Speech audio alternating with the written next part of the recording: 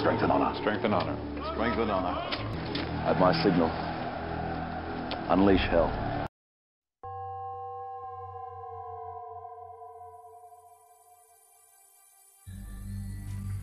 What is going on, everybody? It is Devin with UPTV, and today I wanted to take the time to decode one of the best, if not the best, animes ever to be created, and that is Dragon Ball Z. Dragon Ball Z is a direct sequel to the Dragon Ball anime created by Akira Toriyama. The show first aired in Japan from 1989 to 1996 before it was actually dubbed for viewing in the United States. Although the show appears to be an innocent action and adventure show for young kids, it was truly created as the ultimate Illuminati propaganda series. In this video, I will be focusing on the Dragon Ball Z series, but in my next video, I will be focusing on the Dragon Ball Super series, which was just recently created and first aired July 5th of 2015. I'm decoding this series for two main reasons. One, Dragon Ball Z is filled with Illuminati symbolism, and I actually couldn't find any videos on YouTube that take the time to point these signs out. My second reason is simply because I want to decode Dragon Ball Super, which I believe is pointing to us being in the last days. In order for me to decode Dragon Ball Super in a way people would understand, I have to first dive into what Dragon Ball Z is really about. Dragon Ball, the series before Dragon Ball Z, is about a young boy named Goku who was sent to the planet Earth by an alien race known as the Saiyans. The lower level Saiyans were sent to other planets to destroy them. This is a clear representation of the fallen angels mentioned in the Bible. Goku was sent as a fallen angel to cause destruction upon the Earth. As a baby, Goku was very evil, but one day when he got a head wound, sort of like in the Bible, when the Antichrist gets a head wound, it changes Goku's whole personality. No longer the evil fallen angel he was, but more like the ultimate happy, carefree spirit who lives by no rules but does what thy will. Snake Sounds familiar? that giveth knowledge, the Spirit said, to worship me take wine and strange drugs, whereof I will tell my prophet. Falling on precisely the wrong side of the Bible's account concerning the fall of man and Satan's role, this snake spirit begins the revelation by telling man that he is a god, that reality is essentially an illusion, sin a myth, and that ethically there's no greater commandment than the law of Thelema, Greek for will, as famously stated in the 40th verse of chapter 1. Do what thou wilt shall be the whole of the law. We do what we want to do when we want to do it. And just what is this core principle by which most people live? Well, in a nutshell, do what you want.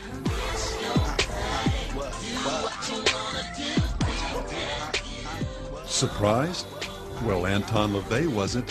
He understood precisely from where this popular concept had arisen. And he must, as a Satanist, knowing this, realizing what his human potential is, eventually, and here is one of the essential points of Satanism, attain his own Godhead in accordance with his own potential. Therefore, each man, each woman is a god or goddess in Satanism. Big Pimpin' really, man, is living life to your fullest potential. I mean, like, whatever you want to do, when you want to do it, you do it, but in the grandest way possible, you know? And for a god or goddess, what's the ultimate standard for ethics, meaning, purpose, and destiny? You've got it. Whatever you feel is right. My heart is the ruler of all my being. If my heart tells me it's true, that's good enough for me. The answers to your problems are in yourself and not in a god or a religion. What does it mean to whip your hair back and forth? It means like, basically it's the new I'm me. Mm-hmm. It's basically like, I'm me. I'm doing what I want to do. Uh-huh. And I'm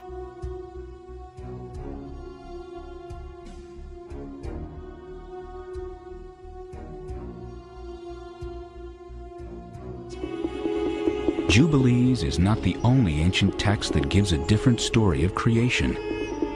There is a forbidden book, lost for centuries, that includes fallen angels, bloodthirsty giants, and a warning to all humanity.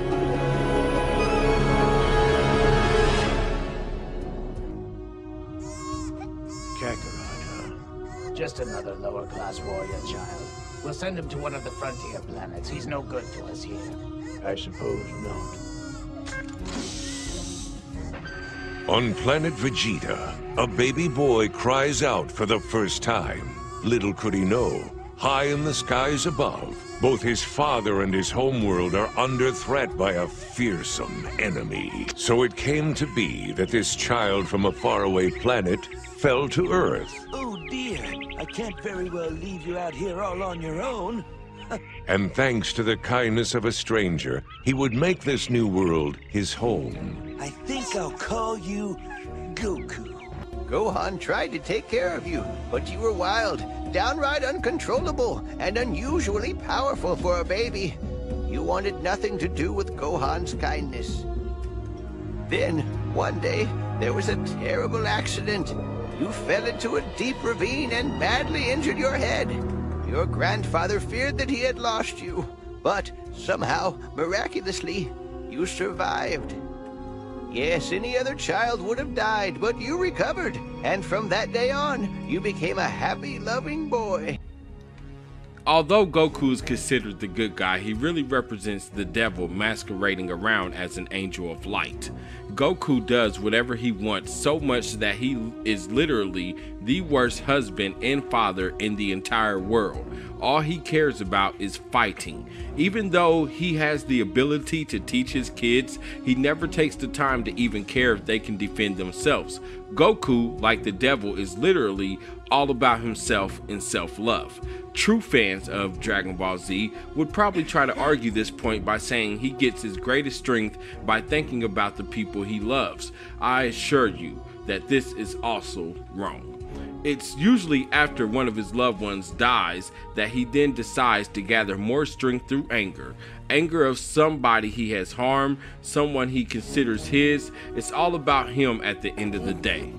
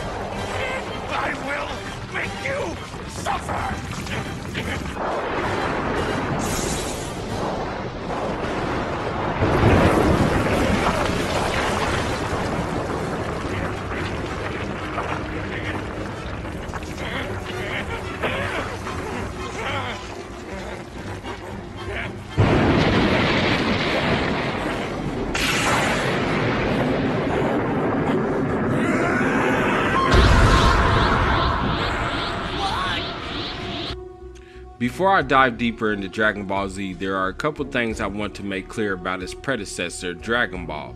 I believe that it is necessary to explain that the Illuminati propaganda did not begin in Dragon Ball Z. It actually began in 1984 when Dragon Ball first aired. Proof of this can be found within episode 1 of the series. In this episode, there is a clear promotion of pedophilia because not only do they show the little boy Goku naked with his private part hanging out, but when Goku meets a young underage girl named Bulma, he lifts up her skirt and looks at her butt.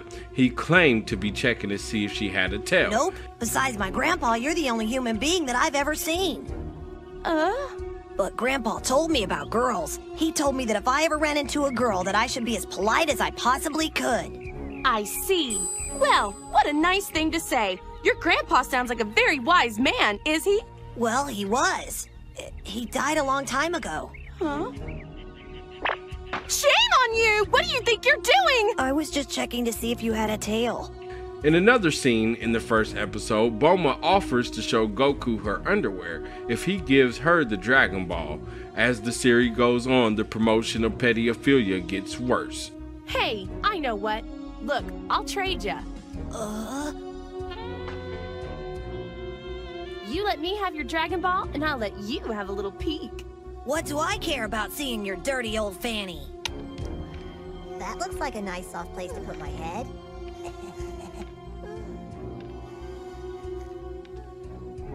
Well, good night, Bulma.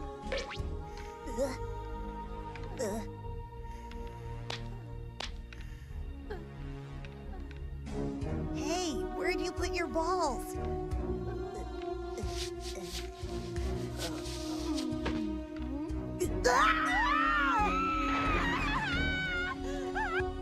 Now, the Dragon Balls represent the 7 deadly sins. That is why it takes 7 balls to call upon the dragon or serpent, which happens to be the devil. This is subliminally telling your kids that only the devil can grant your wishes. Not to get too deep, but understand that wishes and blessings are 2 different things. The devil grants wishes and God blesses us. When a person chooses to sell his soul to the devil, it's because he wants his earthly wishes fulfilled. When they call upon the dragon Shenron to grant their wish after collecting the 7 balls, they are really calling upon the devil. They might as well be using a Ouija board instead. I sold my soul to the devil. I know it's a crappy deal. Lisa came with a few toys like a Happy Meal. The 7 deadly sins are promoted throughout the series as well. And if you don't know, the 7 deadly sins are as follows. Number 1, envy. The desire to have an item or experience that someone else possesses. My motivation was very different than Kakarot's. My motivation was to be the best, to be the greatest Saiyan alive, as I always had been, until Kakarot came into the picture, that is.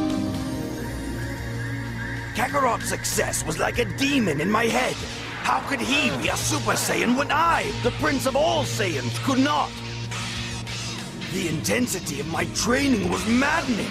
At 450 times normal gravity, a basic training game became a desperate struggle for survival.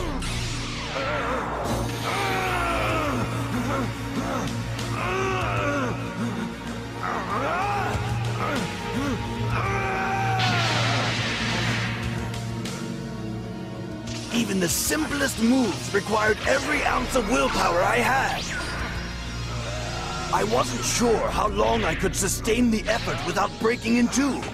It seemed like the only thing holding my body together was my one desire, to be better than Kakarot. Number 2, gluttony. Excessive, ongoing consumption of food or drink.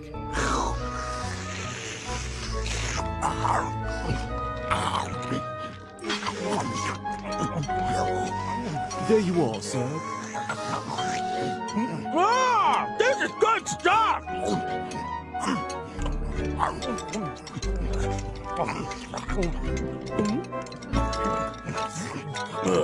You know, I don't think I'll ever get used to this. Man, Goku, you sure eat a lot for a dead guy. You know, that's exactly what King Kai always tells me. But what can I say? I just love to eat. Number 3, greed. An excessive pursuit of material possessions. Isn't your mommy lucky, Marin? If she wins, she's going to be a millionaire. Yeah! All right! I don't want to die. Please don't hurt me. Come on, please. I got a kid. I just want to live. Oh, my. Please, please. Shut up or I'll rip your head off. Then I'd be doing you a favor, wouldn't I? Look at that! A perfect headlock! It looks like Mr. Satan's in trouble! So, do you still want to win this match, big guy? No, please. No, I don't care about winning. Just don't hurt me. I beg you. Hey, what's going on? Now that you know you can't win, I don't mind letting you have the victory. That tickles my ear. What? What did you say? I said I wouldn't mind letting you win this match, moron. All you have to do is give me 20 million zenny for letting you win. Not bad, huh? I think it's a pretty good deal. Especially considering the embarrassing situation you're in. Would you look at this, folks? Wow! Mr. Satan's not moving! What an extraordinary technique this must be to subdue a man of his strength! You don't really mean it, do you? Of course I mean it. I don't want all the publicity and fanfare. Just give me the 10 million that you'll get for winning this match and another 10 out of your own pocket. But... There are other options, you know. You could fight and get knocked out and go home with a big lump on your head without the title. No! Anything but that! Number 4. Lust. An uncontrollable passion or longing, especially for sexual desire. You see Bulma every time you blink! Well...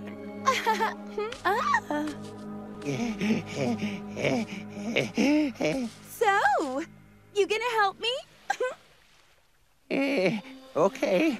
I'll give you this, but you have to give me something. And what's that? A peek at your, underwear. Dirty old man! Well, how about just your bottom half? Nice negotiation. Master Roshi, this is not appropriate conduct. Get off my case, Turtle! You think it's easy living on an island with nothing but the boob tube? Well, if being made into an embarrassing object is what it takes to get my wish, then okay! I've duped them into thinking this bothers me, and I get an easy Dragon Ball! Heck, underwear's not much different from a bathing suit! Ta-da!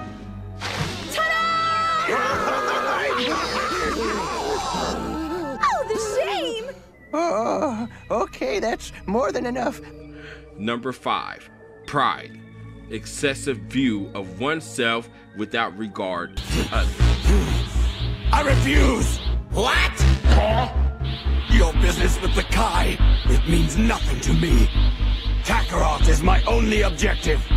That's amusing, Vegeta, but I'm serious. By every fiber in your body, I command you to destroy!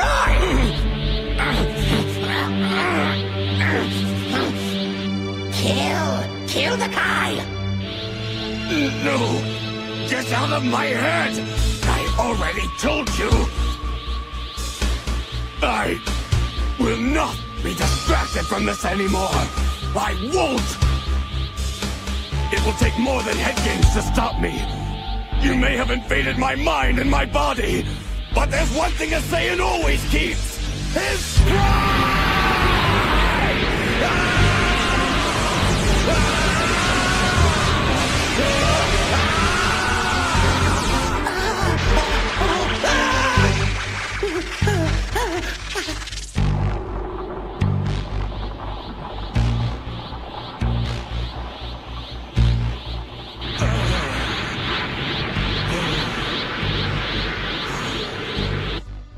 But this has never happened to me before. Since when can the possessed say no to the possessor? Number 6. Sloth.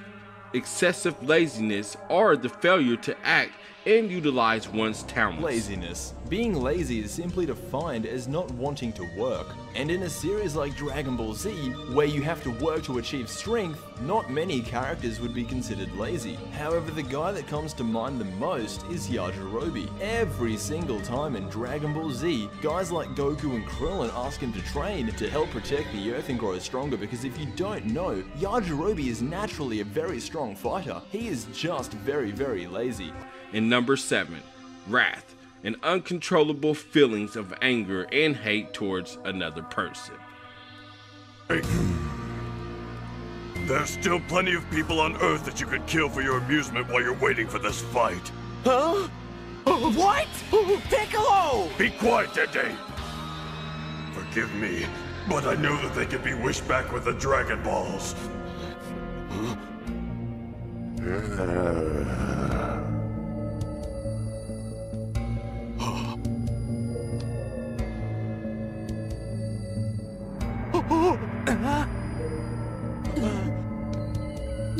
Now what?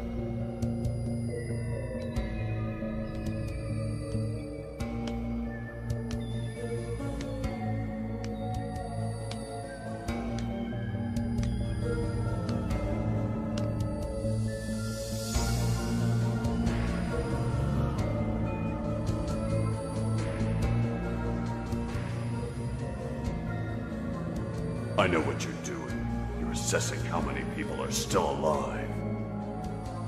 Does this mean he's going to give us the extra day? Surely it would take him that long to hunt down all of those people. Time to kill.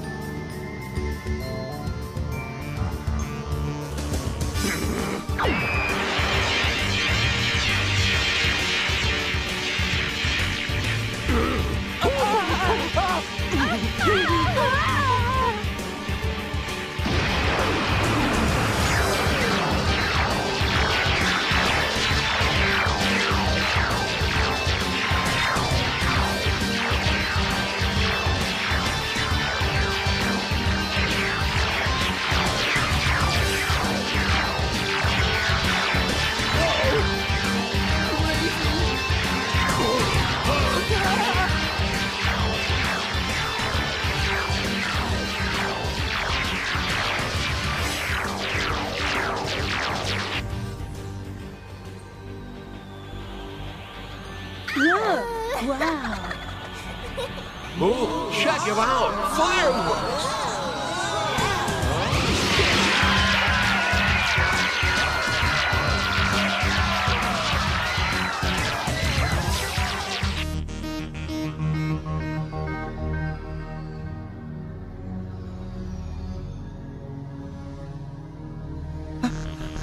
Kai, what's wrong?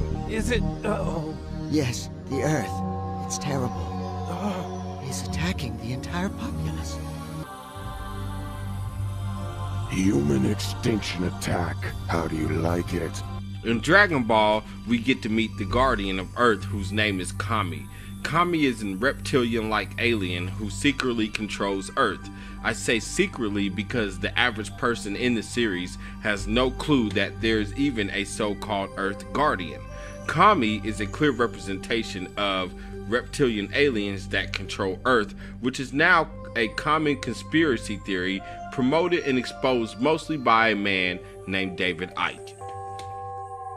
I'm David Icke from England. I went through an extraordinary series of what you might call paranormal experiences, not that they were, 20 years ago in 1990 and 89, and basically the veil lifted and I saw the world in a completely different way, and I started on a journey of research which has led me over 20 years to a very obvious conclusion that this world is controlled by very, very few people behind the people we think are in power, and they have a very, very malevolent agenda for humanity as a whole, who to them are nothing more than cattle. This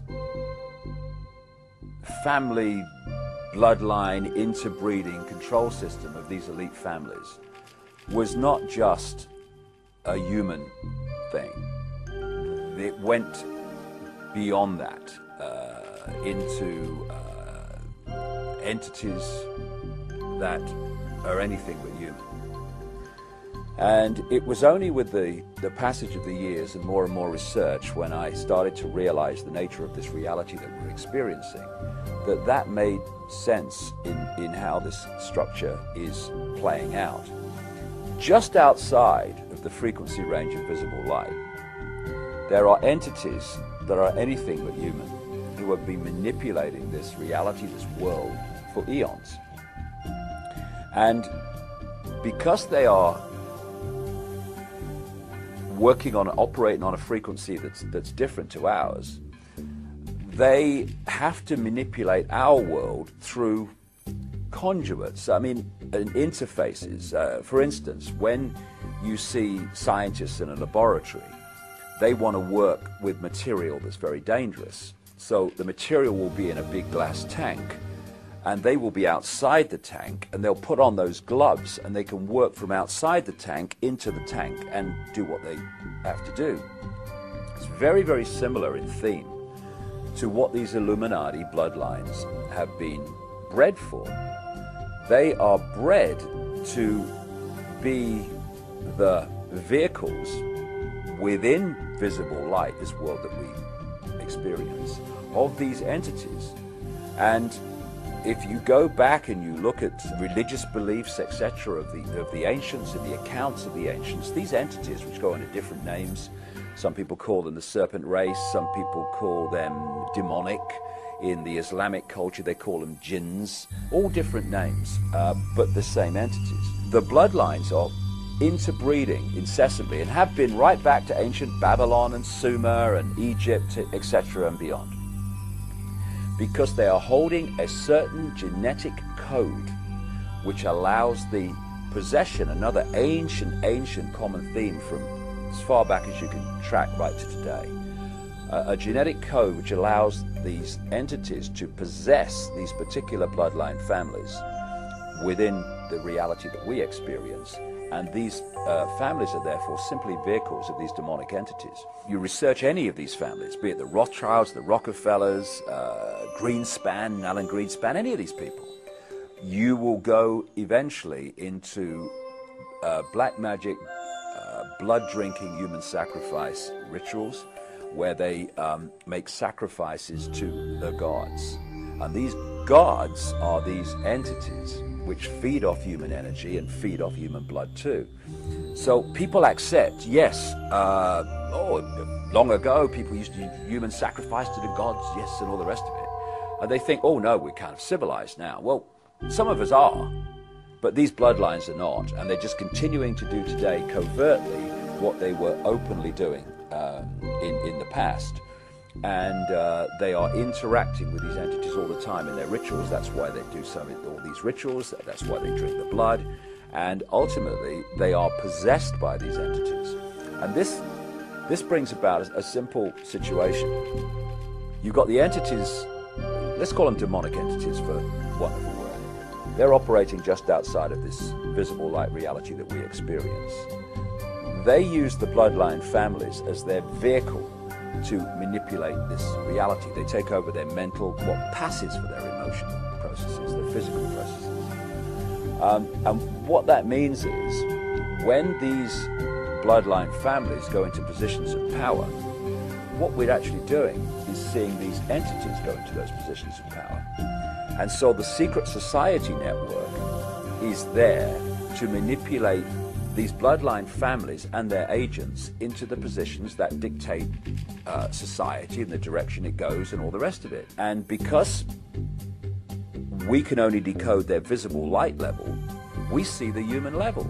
We see people under different names called Rockefeller and Rothschild and Bush and Obama and all the rest of it. But if we could see beyond visible light just a little bit, and some people can, you would see overshadowing these people anything but a human entity. And it's these entities that have passed through what we call history, and they have been the cement, the guiding force that has brought this conspiracy through to the present day. Because people have asked me in the past, quite rightly, I understand it, why would someone give their life to this conspiracy, this global takeover, in 1500 or 1650 or 1820, when they knew they were never going to be around to actually see it happen, which is what they're trying to do now, playing the cards they're playing now? The answer to that is they were just vehicles. These entities are the common force passing through history, which has led this conspiracy to where it is today. What the system has done is to keep from us the nature of the reality we're experiencing and the nature of who we are in life itself. And in doing so, it has kept us completely in the dark about what's actually happening around us. The knowledge that's passed across the top levels of the secret society network through these bloodline families, the most important part of that knowledge is the knowledge of reality itself.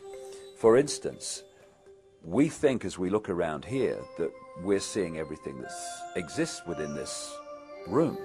But in fact, we're only seeing a frequency range, a very tiny one, called visible light. Anything outside of that, we can't decode, therefore we can't see. But just like radio stations share the same space without interfering with each other, so other worlds, other dimensions, other realms of reality, if you like, share the same space without interfering with each other. However, just as with radio, if you've got two stations that are very close on the dial, then one will be the dominant one, but another one, you'll get what we call interference from it. It's the same with these various realities that share the same space. It's what mainstream science calls parallel universe. But you know that if you have a radio in your living room and it's you have all frequencies in your living room, BBC, Radio Moscow, ABC, but the radio is tuned to one frequency. You're decoherent from all the other frequencies. You're only coherent with one frequency. Right. We now believe that the universe is vibrating and that there are vibrations of different universes right in this room. There are the universes of dinosaurs, because the comet didn't hit 65 million years ago. They're the wave function of aliens from outer space, looking at the rubble of an Earth that already was destroyed, all in your living room, except we have decohered from them. We're no longer in tune with them. We don't vibrate with them. Therefore, our universe is tuned to one frequency, our universe. But it means that probably there are other parallel universes in your living room. And believe it or not, this is called modern physics.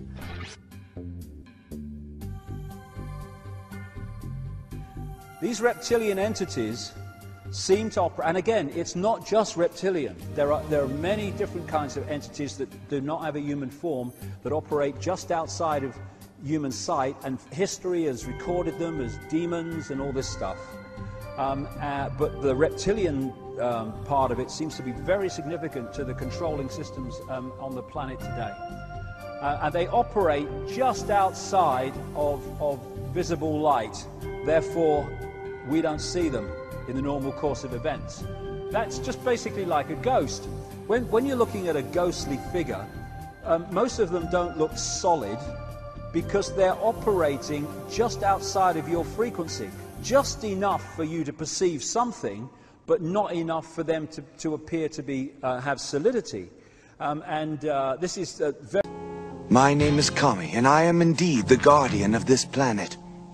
But it wasn't always that way. What do you mean? Guardians are a mortal lot, much like you. There was a guardian before me, and I sensed that his end was approaching. I made the same trek that you did, up to this lookout, hoping to become his successor. But he turned his back on me. In the beginning of Dragon Ball Z, Goku loses his life when he sacrifices himself so that he can kill his brother Raditz, another Saiyan or fallen angel who came to Earth to check to see if Goku completed his mission of destroying the planet. When Goku dies, we get to see what heaven is like. When Goku arrives to heaven, he's sent to a godlike figure named King Kai to get training so that he may return to Earth and save it. The only problem was Goku had to travel a long way down a road called Snake Way. Snake Way clearly looked like a dragon, but was called Snake. Again, this is how you know the dragon Shenron is the serpent or devil, which is also known as a snake. Along the way, Goku falls off Snake Way, and he finds himself trapped in hell.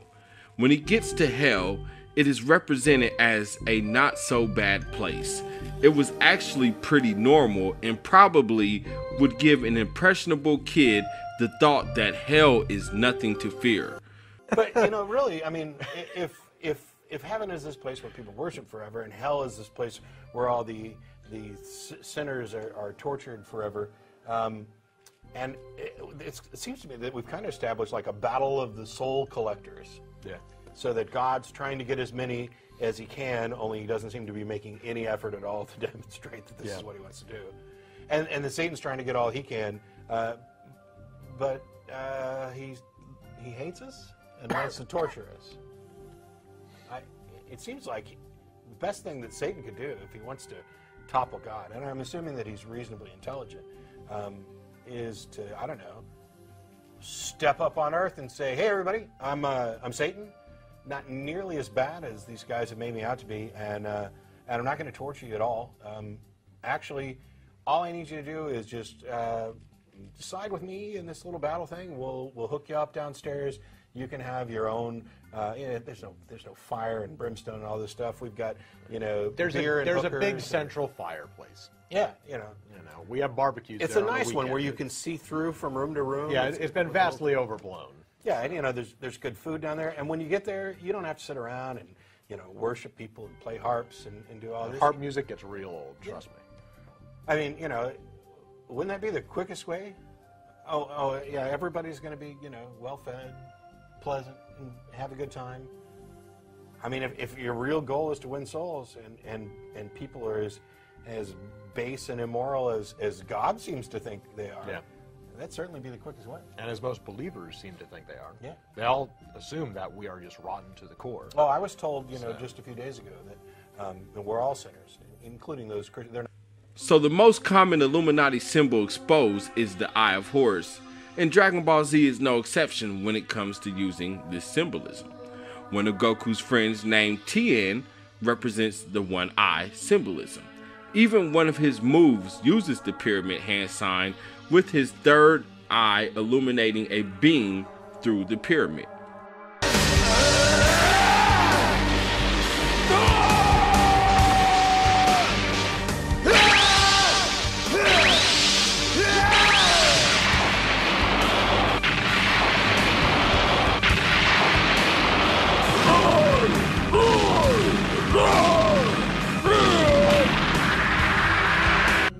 When Goku is wished back to Earth by the Dragon Balls, he is faced with an even more dangerous foe named Vegeta. Vegeta represents a yin-yang relationship with Goku. Vegeta is the prince of all Saiyans and is very angry all the time. He is the dark side of Goku, while Goku represents the light or a false light. This is shown more throughout the series as they go from being enemies to friends, although Vegeta remains envious of Goku throughout the whole franchise. Dragon Ball Z was promoting conspiracy theories before YouTube existed, hidden in plain sight but marketed as kids television, sort of like this episode of The DuckTales created in 1989.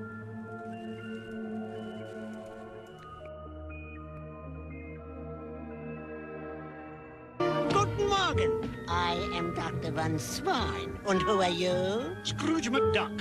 Scrooge McDuck? The wealthiest guy in Duckburg?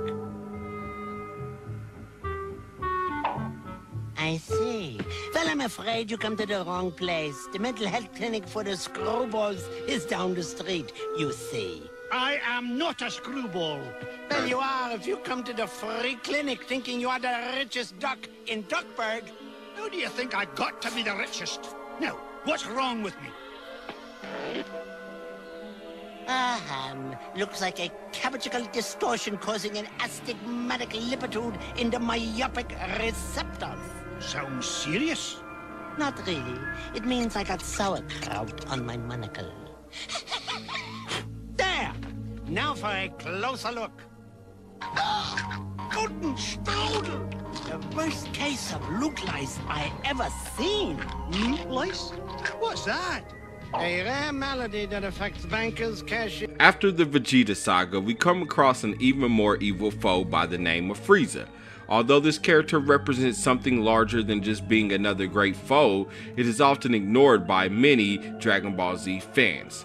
Many Dragon Ball Z fans may not like what I'm about to say, but Frieza is a very powerful transgender. This character sits, stands, talks, walks, and straight up acts like a woman. This is so clear that I remember as a child me and my friends discussing whether or not we thought Frieza was a man or a woman. Now, the series makes it clear that Frieza is a male, but clearly acts like an overpowerful female dog or bitch. Although many women play the voice of many male cartoon characters, I just wanted to add that Frieza is played by a woman. It's for the idiots that think Frieza is a female. Watch carefully, faggot.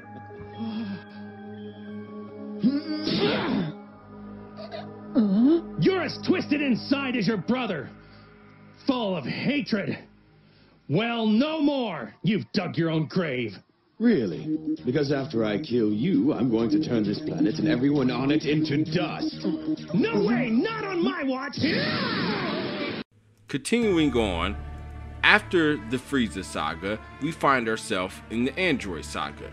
The Android saga is used as a tool to not only promote the rise of machine, but it mainly promotes transhumanism. Dr. Gero, a mad scientist, created the androids for one purpose: to destroy the Z Fighters. Dr. Gero literally merged himself with machine to make himself a more superior opponent. His companion, Android 19, and later introduced Android 16, were the only androids that he made that I believe were purely machine. The rest of the androids he made were once people merged with machine. This is a clear representation of transhumanism, and if that isn't enough, the mad scientist Dr. Gero did not stop with transhumanism. You monster!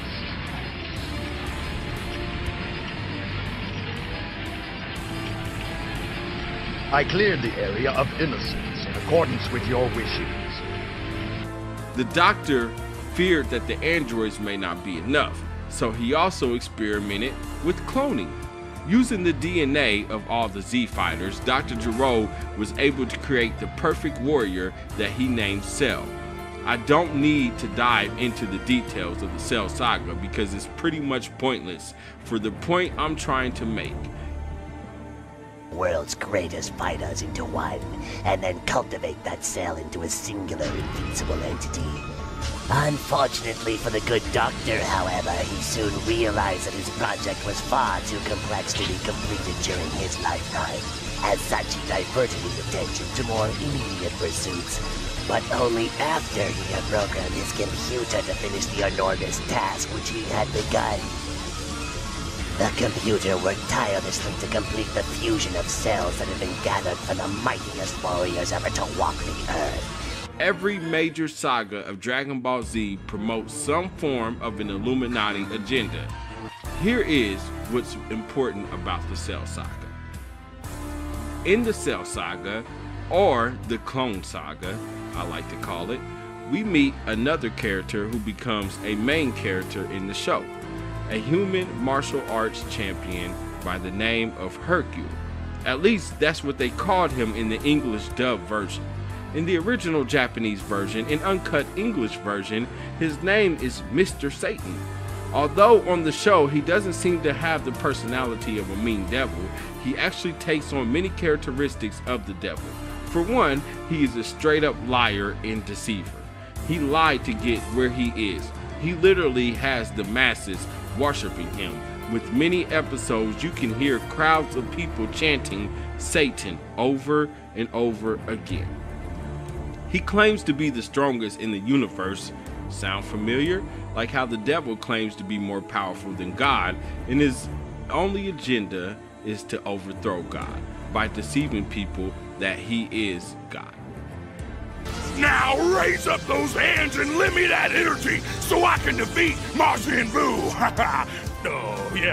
Nothing personal. I just don't think they would do it unless they thought it was me. And at this point, defeating Majin Buu is all that matters. Everyone! It's him! Mr. Satan! Raise your hands! It's him, the champ!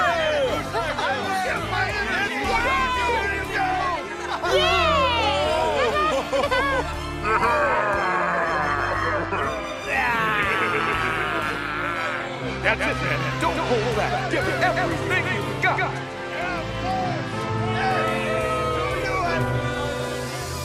Unbelievable! Using his special powers, the world champion is speaking to the entire planet from a battle that we can't even see!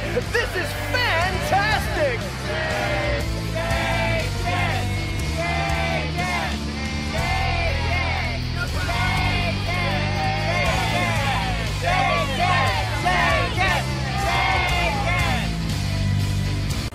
In the next saga, we meet Mr. Satan's daughter, whose name is Videl. It's not much to be said about this character, but you notice her name is spelled V-I-D-E-L. But if you rearrange the letters in her name, you come up with Devil, D-E-V-I-L. Also, at this point in the series, you will notice that when the show goes on commercial and returns, there is a short scene when Videl is in the car with Gohan, who is the son of Goku. The car reads Mr. Satan and also reads 666. What?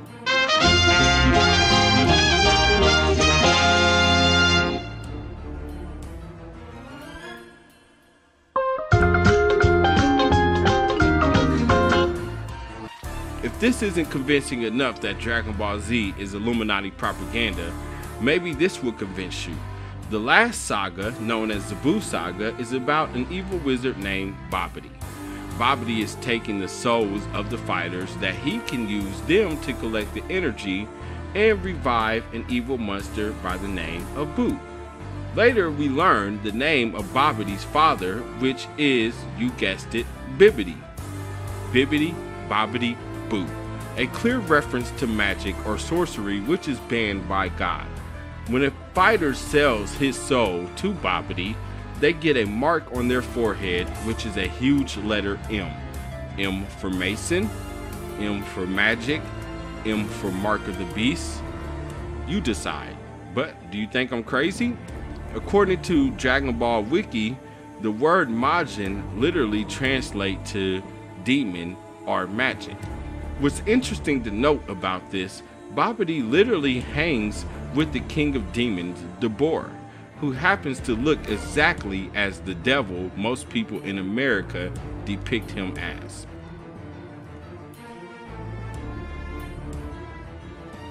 Imagine my shock to see the undeniable proof, to discover that no matter how hard I tried, I would never be able to catch you, a warrior prince forever living in the shadow of a low-level clown. So that's when I secretly made up my mind. You mean you fool! You deliberately let yourself fall under Babidi's spell! Yes, I saw the power of Babidi's magic. At the World Martial Arts Tournament, those two henchmen he sent. The people who had seen those fighters in the previous tournament couldn't understand how they become so powerful. But you and I know, don't we? It was Babidi's magic, and I knew that what his magic had done for those fighters, it could also do for me. I knew that if I allowed myself to fall under his control, the difference in our power would disappear. I'm quite pleased with the results, even if they do come at a price. I'd say the end more than justifies the means. Vegeta, I don't understand. You've never allowed anyone to help you before in your life. Why start now? Why Babidi? Because I wanted him to reawaken the evil in my heart. I wanted him to return me to the way I was before! I was the perfect warrior, cold and ruthless. I lived by my strength alone, uninhibited by foolish emotion. But slowly, over the years, I became one of you, my quest for greatness gradually giving way to this life of mediocrity. I awoke one day to find that I had settled down, formed a family. I had even grown quite fond of them. Would you believe, I almost started to think the Earth was a nice place to live. Do you understand now, Kakarot? That's why I needed Babidi, to set me free, by releasing the evil in my heart. He has freed me of these petty attachments. And I'd have to say it feels pretty good. Do you really believe what you're saying?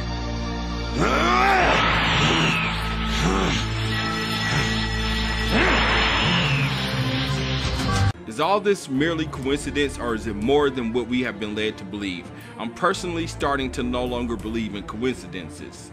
All this was done for a reason. This concludes my decoding of Dragon Ball Z, and in the next video I will be decoding the Illuminati mysteries of Dragon Ball Super. But first, I want to hear your thoughts and opinions. Sound off in the comment section, and don't forget to like and subscribe for more Dragon Ball Z decoded videos and more only on UPTV. This has been Devin with UPTV, and I'll holla at y'all later. Peace. Thank you for watching UpTV. If you like this video and would love to see more, check out these great videos here, and don't forget to subscribe to UpTV and UpTV2 for even more great videos.